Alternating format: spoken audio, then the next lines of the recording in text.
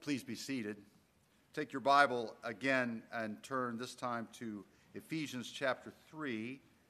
It's on page 977 in the Pew Bible. We'll be looking at verses 14 through 19. You've already heard the reading in the Old Testament, which talked about the temple and the dedicationary prayer of the temple. One thing I do want to point out to that is Solomon's acknowledgement that nothing on earth can hold the presence of God, let alone this house I built, he said. And yet, the presence of God is here. And as we read in our text, the presence of God is in you. Think about that. You have found the place. I'm going to look at one of these white sheets here. Climbing the ladder of prayer, Ephesians 3, 14 to 19. Pray for the things God wants. Pray for the power of the Holy Spirit. Pray for Christ to dwell in the heart. Pray to be filled with God's fullness. Let's hear God's word again, Ephesians 3, 14 through 19.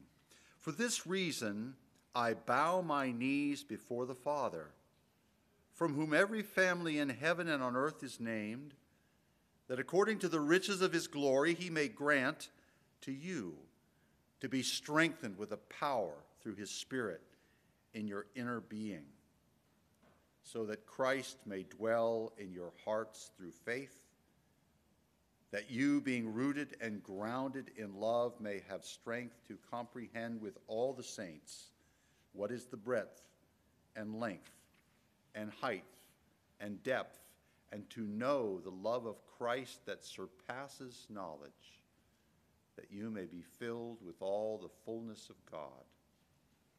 This is the word of God for us. Let's pray.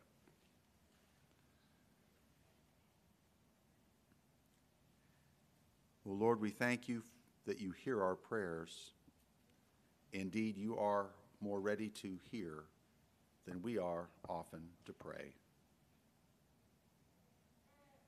We ask that you would open our hearts to the treasure and power of prayer. Through Christ, we pray. He who prays for us. Amen. Prayer is offering up our desires to God. I remember when I was working with little children, what's prayer? Talking to God. Offer up that which is in your heart. Now, our catechism says we are to pray for things agreeable to God's will. That means we're to pray for good things. Well, yeah, we should be praying for good things. We don't ask God to help us with something that we know is really wrong. In fact, if you've got something in your mind that you're thinking about, and pray it to God. It's like, oh, I can't pray that to God. That's terrible. Well, maybe you shouldn't have it in your mind. That plotting thing of revenge, whatever that is, right? Think about that. And when we pray, we're not really wanting God to do everything we want, because that's not what prayer is. I don't even want what I want if it's not what God wants. This is what Jesus said when he prayed, not my will, but yours be done. Now, of course, he was praying all that was on his heart. You don't think, well, I don't know what God's will is, so maybe I shouldn't pray this. No, you pray it. You tell God exactly what you want. You tell God how you feel. You tell God. This is what Jesus did in the garden. I mean, he was saying he came specifically to die on the cross and to bear the sin of the world. And there he was looking at it and knowing all that is and saying, is there some other way? Right? But in the end, it was not make this stop. It was not my will, but yours be done. We want to do and to pray even for the things that God wants us to pray for. Now, how do you know what God wants you to pray for? What are things that you should be praying for? Well, one thing is you could always look in the Bible and see what it says. And see what it says about prayer. Our passage is a prayer. It's a great prayer to be praying for one another. We should be doing this. This is the prayer that he prayed for the Ephesians. And this is like a ladder. I'll talk about this more again, but it just kind of moves further up from the presence of the Holy Spirit, the power of the Spirit, the presence of Christ, all the way up to the glory of God. I mean, what's our chief end? To glorify God, okay, and to enjoy him forever. Why did God create everything? For his own glory. It goes all the way to the top. This is what God has for us. This is what we pray for, the glory of heaven. Prayer can be difficult. It can be. It's hard. You pray for something. You pray wanting something to be happening. And the more you look at what God says about prayer, the more I realize anyway that prayer is not me trying to change God's mind as much as God changing my heart, changing who I am. The more you pray, the more in tune your heart gets with the Lord. Paul prays for the Ephesians earlier. You might remember this down around chapter 1, verse 15. For this reason I have heard of your faith in Lord Jesus Christ and your love towards all the saints. I do not cease to give thanks for you, remembering you in all of my prayers. That God, the Lord of our Lord Jesus Christ, the Father of glory, may give you the spirit of wisdom and of revelation and of knowledge in him, having the eyes of your heart enlightened, that you might know what is the hope to which he's called you. What are the riches of his glorious inheritance of the saints? What is the immeasurable greatness of his power toward us who believe, according to the working of his great might that he worked in Christ when he raised him from the dead and seated him in right hand in the heavenly places, far above all rule and authority and power and dominion, and above every name that is named, not only in this age, but in the age to come. Like our passage, he prays for the Ephesians here. He's praying for them. And he's not praying out of obligation or duty. He's praying because he loves them. He wants the best for them. Isn't that how and why we pray for our loved ones? We want the best for them. He's compelled to pray because of his love. It's not a sense of obligation. And there is, as in our passage, a model of the sorts of things we pray for. I mean, what do you pray for someone if you don't know what their specific needs are? Well, bless them, Lord. Can you pray that? Yes, you can.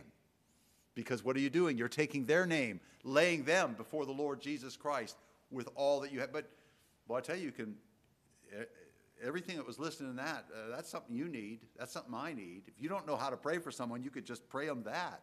Put their name in there. It's the same with our passage as well. We should be praying for and with each other. And when we pray specifically and we get the answers, we should share those. How often we'll have a prayer request for a long time, and then we get an answer. It could be a wonderful answer. Oh, there's the answer. Moving on. Should we not remember and rejoice in the answers that God gives? Isn't that even what Scripture does? We pray. So what do we pray? Well, I'll tell you that we might grow in the understanding of God. Certainly, this is what we want. Let's look again at our text, verse 14.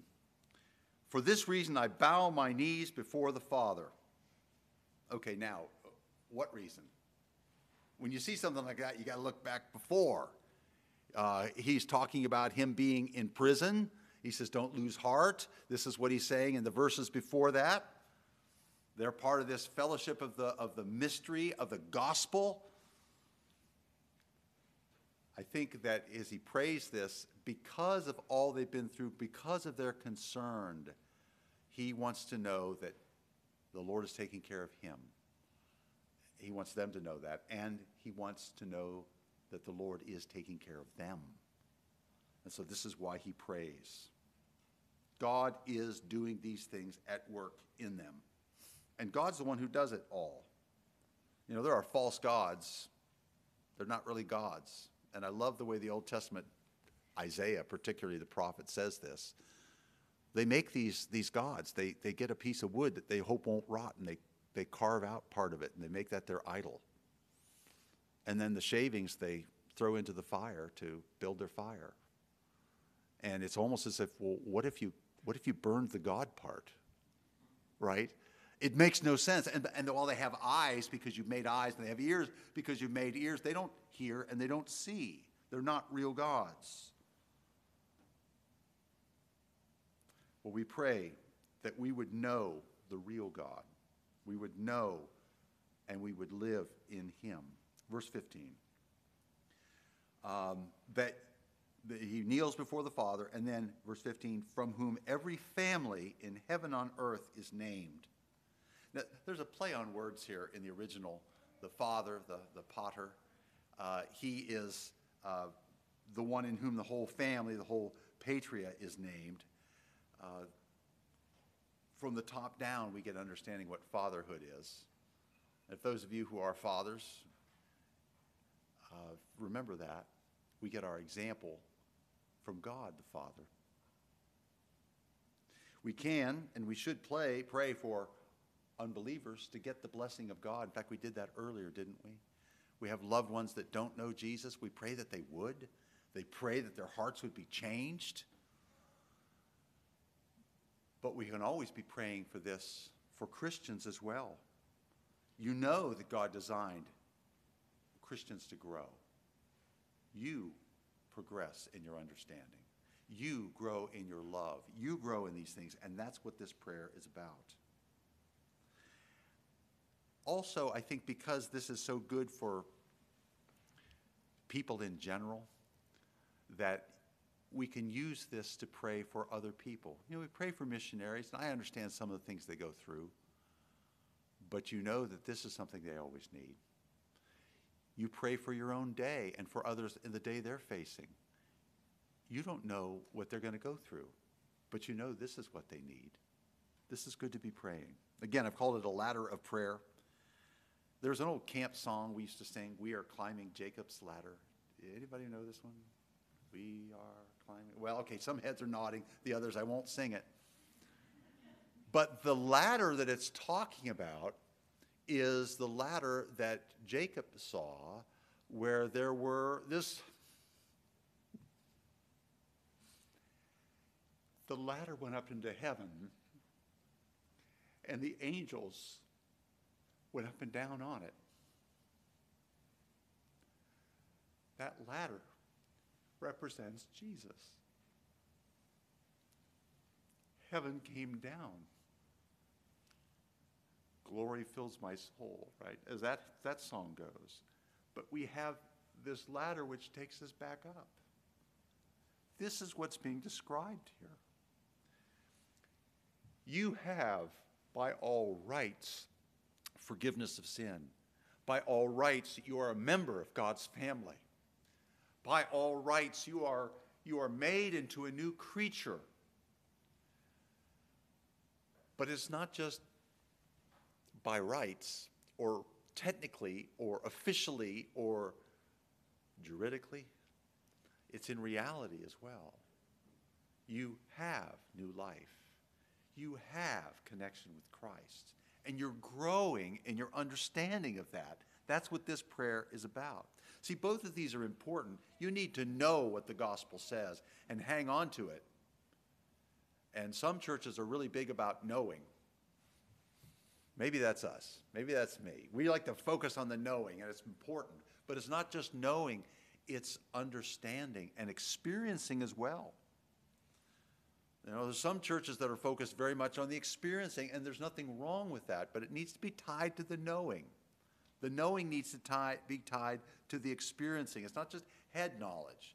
It's a knowledge that's real. Trouble can come when you emphasize the head knowledge and ignore the heart. Trouble can come when you emphasize the heart and ignore the head. Why? Well, it's from the scriptures that we understand. Faith comes by hearing. It's from the Scriptures that we have this new life as we know Jesus. So this is a good prayer to pray. Pray it for yourself. Pray it for one another. Look at verse 16. According to the riches of his glory, he may grant you to be strengthened with his power through his Spirit in your inner being. We need strength. We need strength as we're faced with temptation for sin. We need strength when we feel very weak, when we're suffering. Do you know how strong you are? I think I know how strong I am, but I really don't until I've been tested. If a fellow who did a lot of lifting at the gym would say, do you know how much you can lift? I would have two answers. Number one, I don't know. And two, I bet a lot less than you. I'm not used to that. I don't understand that. I'm not tested. How do you know how much you can take? Now, the strength here it's talking about is not physical strength, but it's strengthened with the power of his Spirit in your inner being. Now, how do you know the strength of the Holy Spirit is getting stronger in you? You know that because you see the Lord getting you through these things. And by the way, it's not just that somehow you've gotten strong. It's because the Lord is strong in you. It's nothing to be proud about, nor is it something to be overconfident in your own self, because every Christian reaches the point where they don't have that strength in them, and they rely on the Lord to carry them. It's true. Strength is there to handle trials and temptations when you feel that difficulty physically. Go to the presence of the Holy Spirit. When you feel it emotionally, go to the presence of the Holy Spirit. You need that strength. Without that, you succumb to a temptation. Without that, you succumb to all sorts of things. The strength of the Holy Spirit, we move to the next, which is the Christ in your heart. I love this. Well, if you don't understand, I really love this whole passage, but verse 17, so that Christ may dwell in your hearts through faith. The fourth of this is that Christ takes residence in your heart. It's not just that he's there. When Abraham was through Canaan, he was a sojourner. He didn't own anything except the place where he buried his wife. There he was a stranger. But this is talking about Christ dwelling in your heart. This is where he lives. Now, okay, you have a guest come to your house. The guest is there, and you treat the guest a little more carefully, generally. You have certain closets you're going to keep shut. You have certain things, there, and you're always kind of make sure everything okay with the guest. When someone lives there, they live there. They know where their room is. They know where the food, they know where the fridge is. They know what needs done. They do the things there. If a guest is at your house and the toilet backs up, you don't say, hey! Now, if you dwell with a plumber, I suppose you would. But this is the kind of thing that we do when we need help. We call out for help for the people who live there because we're in the same boat, right? They know us. Christ dwells in your heart. He lives there. He's got his own room. Okay, I'm being a little funny here. But the idea that Christ lives there, he doesn't just come and visit now on occasion. Christ is there. Don't try to hide things from Christ because he lives there.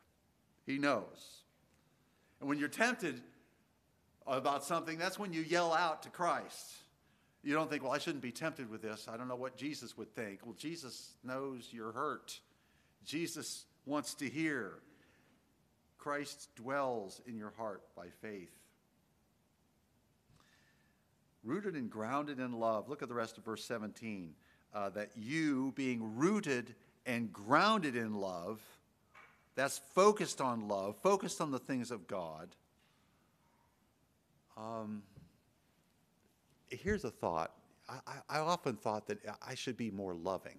I'm going to reach that goal of being loving. That's not what's being portrayed here. The love of God is with you now. This is how you're growing now. To be loving and to know the love of God isn't something, well, eventually I might reach to that. No, it's now. God is in you now, but, well, it doesn't seem all that great. Well, that's because God's not done with you yet. The love of Christ is in you. You are rooted and grounded in his love, in this new life that you have in Christ. And it's going to be displayed in the way that you live. And then to know Christ's love, verse 18, they may have strength to comprehend with all the saints what is the breadth and length and height and depth, and to know the love of Christ. That you might actually know how much Jesus loves and how much Jesus loves you. Jesus loves you. Love of Christ is the core of the gospel.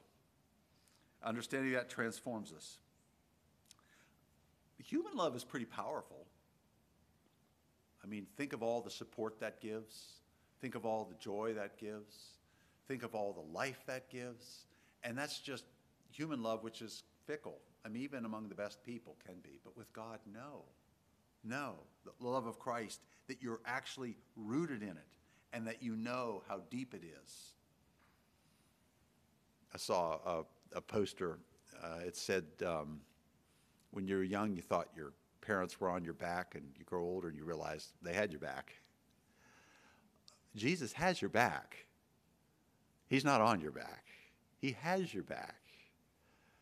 The love of Christ is through all things that you know in Christ. It's powerful. Do you know the height of the love of Jesus? Now I'm going back to those camp songs about the love of God. So wide, so high. Can't get over it, can't get around it. Well, you go through the door is Jesus. It's long enough to last for eternity. It's long enough for all that you need. Verse 19, and to know the love of Christ that surpasses knowledge. Now, I really love this because it's saying that you will know something you can't know. In fact, you will know something that's unknowable. That you would actually know what is beyond knowledge. Now, here's the thing about God. Can you fully understand God? No. Can you comprehend God? We had a study that says, well, maybe you can't say you comprehend God, you apprehend God, but you understand who God really is. You know God truly in Christ. We can actually know what God would have us know because we receive it. And we can grow in it. We can grow in that knowledge. When you grow in the knowledge of Christ, it's not like Christ's love is getting greater. It's just that you now understand it more.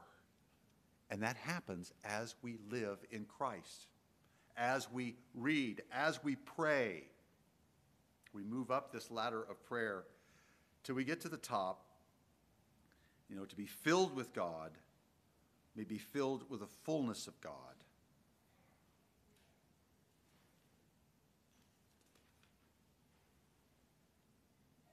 The love of Christ, which passes knowledge, that you might be filled with all the fullness of God. That's beyond searching out, but you could actually be filled into the fullness of God. Maybe that's even a better translation. You become immersed. You become surrounded.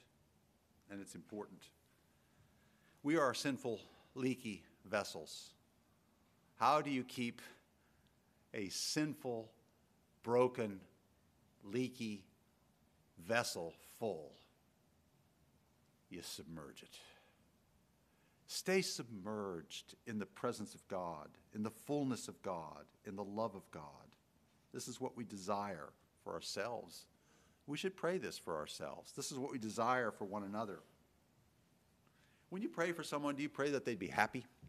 Well, that's nice. Happy's nice. Beats sad, doesn't it?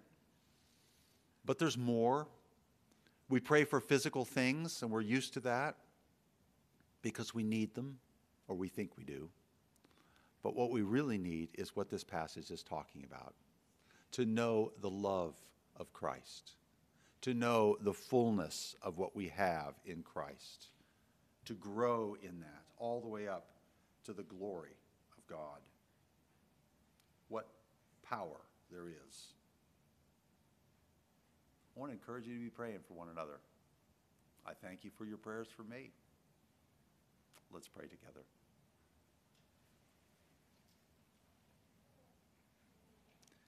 Lord, we do pray, even in mind one another, that we would know the fullness that you've given for us, the fullness of you, and that each would be built up in Christ, in their life, where they are, the things they do. That you, O Lord Jesus, the constant companion and shepherd and guide, would care for and supply the need as it comes, to encourage, to direct, to inspire. Lord, we thank you that you have made us for yourself and that you continually redeem us. Hear our prayers.